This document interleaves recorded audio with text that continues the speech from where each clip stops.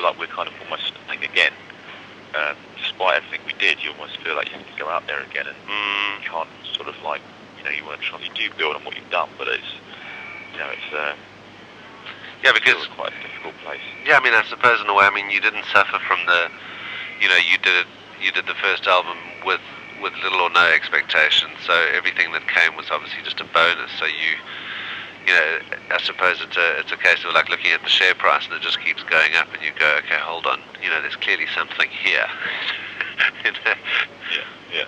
I mean, it's probably very difficult for you to be able to put your finger on it because you're too close to it. But I mean, it's at a time in music when even some of the best musicians aren't connecting with the vast majority in sort of in pop culture terms, I suppose.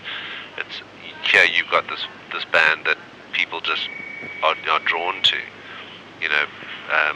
more so than a lot of the other stuff that seems to be happening. I mean, have you ever sort of tried to sort of pontificate over how or what it is that you are doing that makes people sort of sit up and pay attention?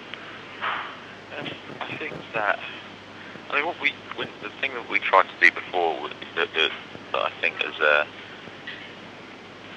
this is my only explanation. When we were starting, it was at the time in the UK, it was very much the kind of music scene was this kind of very kind of, I don't know, it was like you always read about it in the press, and it was always about this kind of small clique of group of people who were hanging out, and it was hanging out with models and actresses, and it's just us, and you're not invited, you're not allowed, and it's very kind of boys club almost. And it was just sort of, I remember thinking, well, when I walk down the high street of my town and I see all these people, they don't care about that. No. They don't, no one's writing songs about my life and then therefore their lives. No one's to be saying anything. No one seems to be even really taking these people seriously, or acknowledging they exist. It was very much, we'll do the jokes thing. You just buy the albums and T-shirts.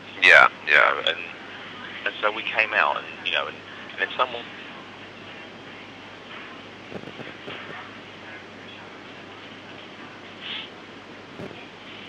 We were singing about our day-to-day lives, singing about this sort of, and I think that at first, when some people heard it, they were like, oh well, we're not interested in this. But when it finally got through, it got on the radio was the key thing. Yeah. It got on the radio, and ordinary people heard it and went, yeah, I can relate. I like this. Yeah. Yeah, and that we made that connection. That's why the first album went to #1. It was 20 weeks after it was released. Yes. That it finally got there. It was that kind of, like as slowly, words seeping out there and getting people. And that's my, the only reason I think is that, you were sitting there going, what is it about the band that I love? What is it about the period I love?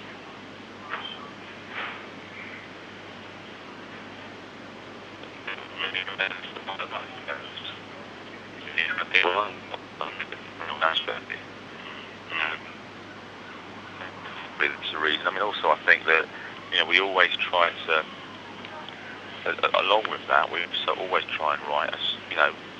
You want to.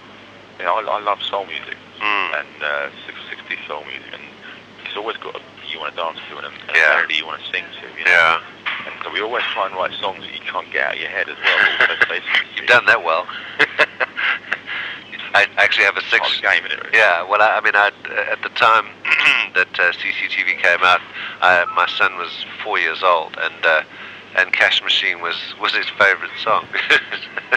That's cool. It's like we're spanning the generation. You are indeed.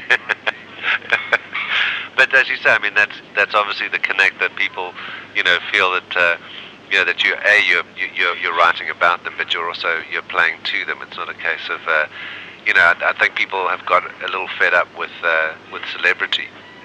I don't think people perceive Hardfire as being that kind of group. I think that there's that. I know what you mean about getting fed up with celebrity. However, you do see like Amy Winehouse in the papers all the time, and she's selling records. Her record's a good record. Sure. So it deserves to do well, and I'm not taking any of that away from her. But when you see you know, when you see what it was selling before she was in all the papers and what it was selling when she was, you know, it's like that's obviously having an effect. So obviously people are going, oh, okay, so it's kind of. Let me see what's there.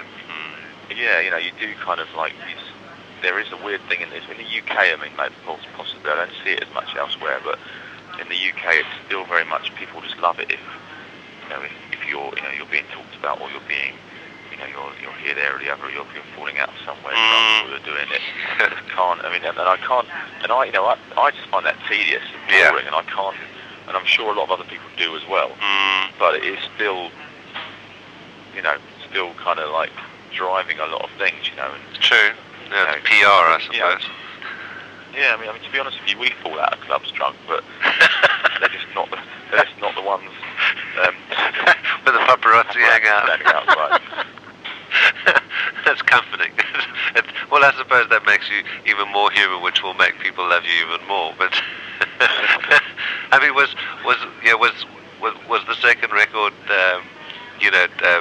Obviously, you looked at album one and went, okay, well, there's stuff here that you probably didn't squeeze onto album one, or you hadn't considered. But how much of that of what you did on the first album, how much of that did you bring with you, onto the new album?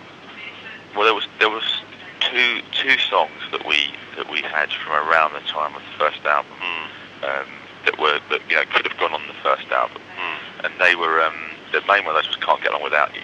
Okay. And the thing about that song was we always thought this is a great song, it could be number one, but it just didn't feel right on the first album. It didn't fit.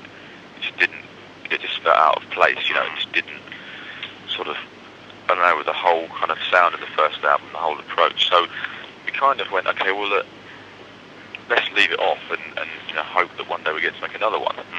And it was a big gamble because, it was at the time it was one of our strongest songs. And you're going, but it just doesn't feel right, and it can't just sit on there for the sake of it. And so we used that one, and again, it kind of like, then now that it does feel right on this album. The other track was You and Me, which actually didn't in the end make the second album.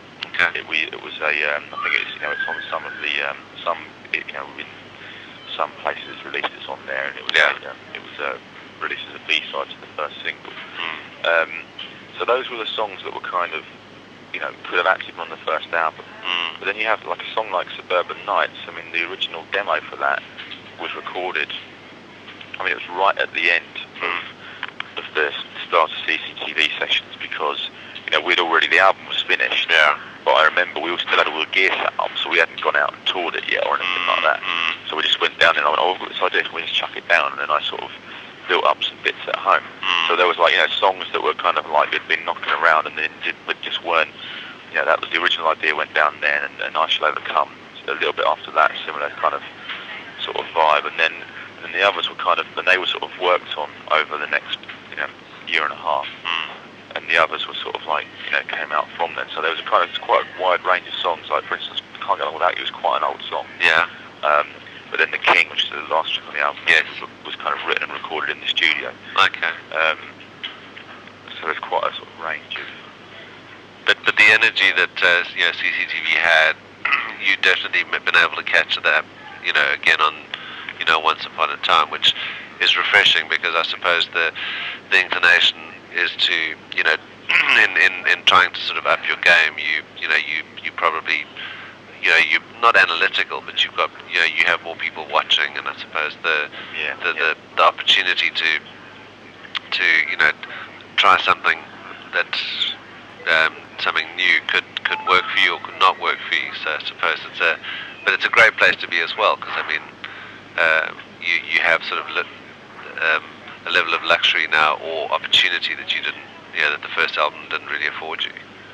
Yeah, I mean, we did have a feeling, there was definitely a feeling of, we just sort of did just sit down and make the album. We didn't sit there and go, really go, okay, well, how's it going to be? What are we trying? Like, what are we? How should we try and remake the first one? It was never. No. We never actually thought like that. It was always just like, okay, well, look, these are the songs that everyone.